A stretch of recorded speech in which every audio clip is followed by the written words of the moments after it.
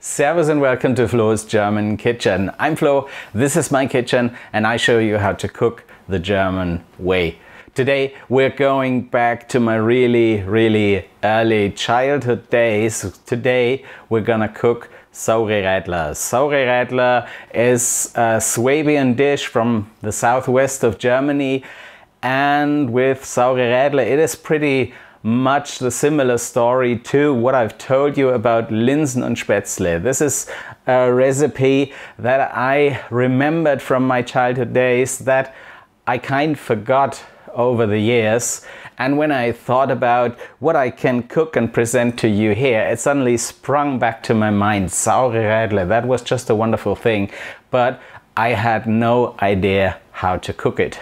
And then my dad was sorting out old stuff and he gave me this. This is a pretty old recipe book, especially about recipes from the area where I was born in the southwest of Germany, Swabia, Württemberg. And I checked, and yes, I found a recipe for Saure Rädle in the book. But I tried it and I realized, no, this is not exactly what I remember, but it gave me the right idea. Then I did some adjustments and kind of recomposed it until I thought, okay, now it's great and I can present it to you. So here we go, Saure Rädle. Let's start cooking. What we need is potatoes. These are cooked and I peeled them already. I have quite some amount of diced onions. I have a good amount of bacon, some flour, some butter, beef stock, bay leaf, cloves, salt and pepper, and of course a good guzzle of German beer.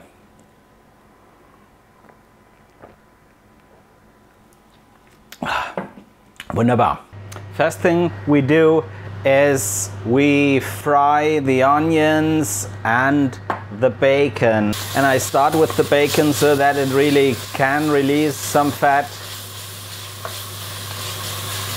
and then I enter the onions.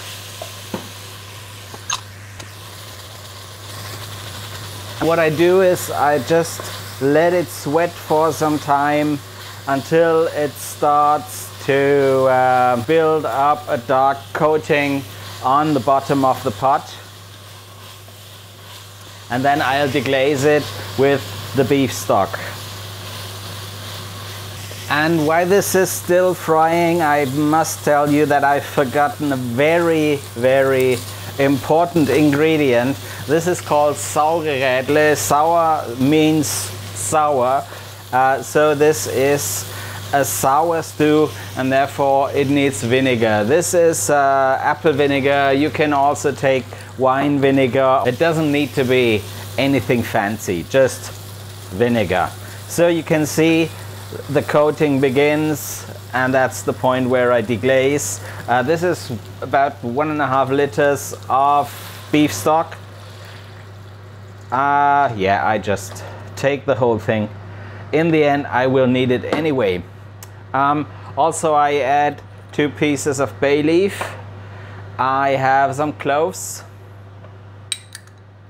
and I keep some of the vinegar because you can really adjust it to your personal taste if you just want to add a little when it's already on your plate. Some people like it more sour, some people less, so I don't put in the whole thing. What happens now is that this boils for some time while I do other preparations. So I put this one in the stove behind me, and we'll go on with the preparations here. What I've done in the meantime is that I sliced the potatoes into slices, or as the Swabians say, Rädle.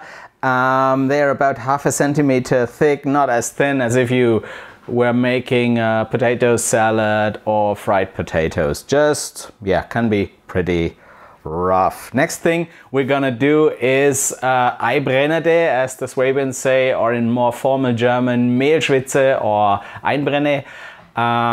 In English, well, actually it's a French term, it's called roux, that we take to thicken the stew later. What I do for that is that I heat up some butter. You can also take vegetable oil or something the like. But of course, butter has just the wonderful, well, buttery flavor. When you're working with butter, make sure you don't use too much heat because you don't want it to get brown before you've even added the flour. And that's the next component, a roux is a mixture of fat and usually all-purpose flour, sometimes starch. So we add it, and this was around 30 grams of butter. And now you just add flour until the mixture gets a pretty doughy consistency.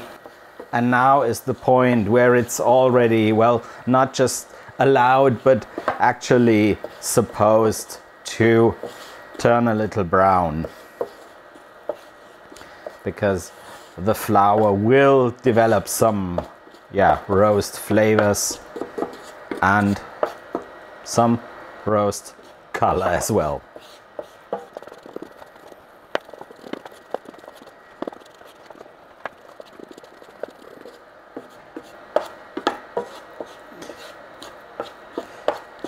Yes, this is what I want. I'll put it aside because I'm gonna need that later to thicken the stew. But it's a good thing to have it prepared in advance so that you can just use it when needed. Yeah, all the preparations are done. This still needs to boil for some more time, so I'll just enjoy myself and a good guzzle of beer.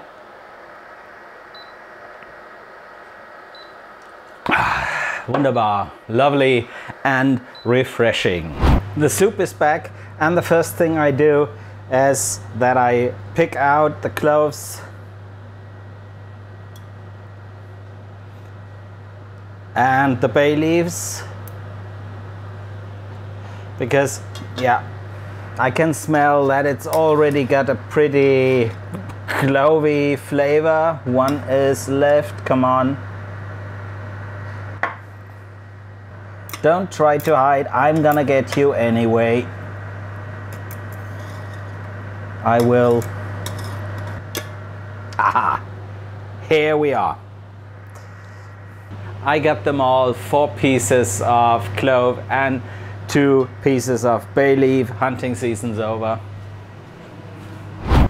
So this is boiling again. We're already approaching the finish line. Next thing is to add the potatoes. Just make sure you don't splash the soup over your shirt or over your hands. It can be painful.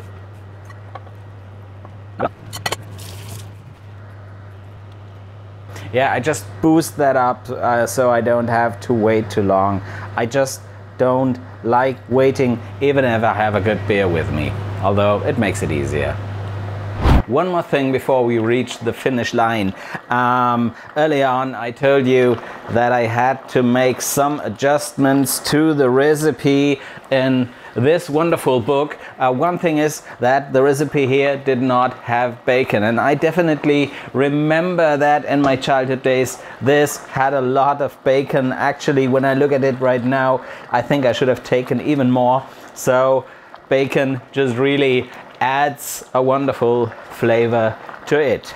So I'll reduce the temperature a little,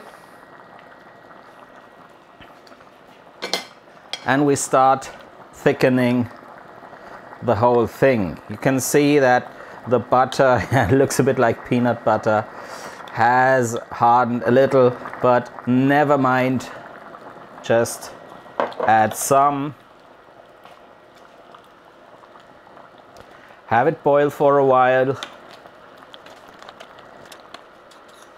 and always observe the consistency. This can definitely take some more of it, because in the end you don't want it to be soupy, you really want it to be very creamy, very thick. Let's call it stew. For some reason I don't like to add water to something that I've cooked before, so what I'm trying to do is just add the roux bit by bit to approach the consistency that I want in the end. But then we're running out of that, so let's see if this is enough. Yeah, while this is thickening up, I might as well get myself another beer. Some fun fact about a roux and Bavarian dialect: a roux means shut up.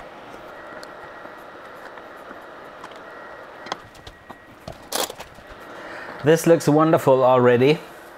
I'll give it a try. Yeah.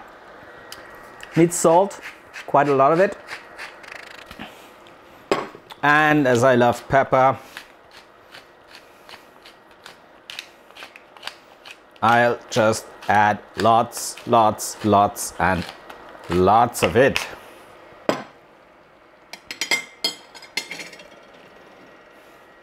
Also, it can take some more vinegar. Yeah, whatever. I had the perfect amount of roux, I had the perfect amount of vinegar. Might get the impression that I've done this before. I reduced the heat, I let that simmer for a while because I have a special guest. As I'm far from being a vegetarian, I always like my Säuderwürstler wieners in the Saure Rädle, and I give it some more time to heat up these wonderful sausages. And again, enjoying myself and a good beer.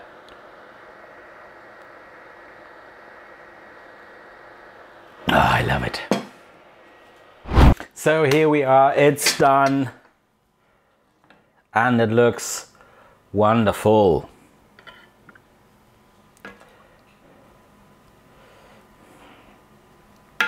This is just the consistency that I wanted.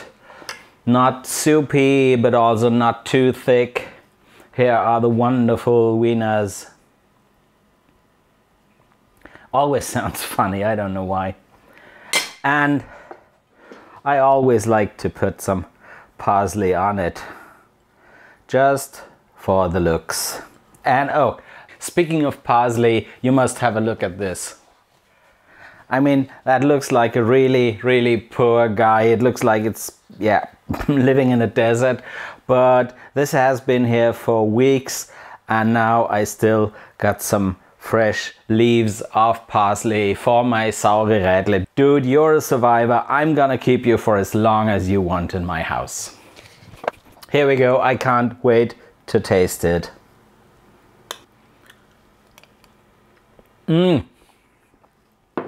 Yeah, this is so creamy. It's got that freshness of the vinegar, but also it is salty. It's got the flavor of the bacon, so it is a really hearty thing. It's hearty and fresh at the same point. Also, there is my wonderful wieners in it. No fork for that. Yeah, it's always the perfect combination. Some people in Swabia, they even serve spätzle with it. I think that's a bit too much, but this is, yeah, wonderful.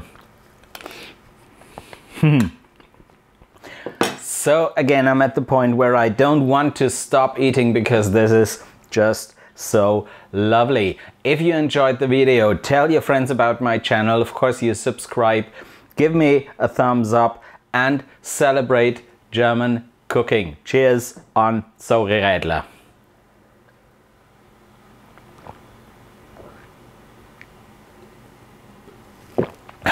Wunderbar.